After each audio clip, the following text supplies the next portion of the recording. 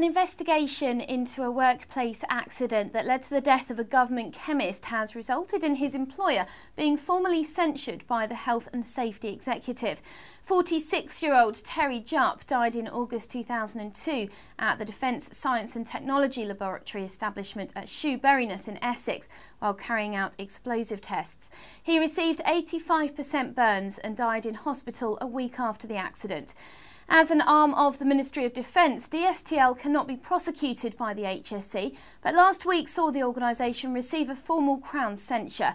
Mr Jup's family and others who have suffered workplace injuries or who have had relatives killed in government workplace accidents are now left with the prospect of pursuing his employer for personal injury compensation without the support of a criminal conviction.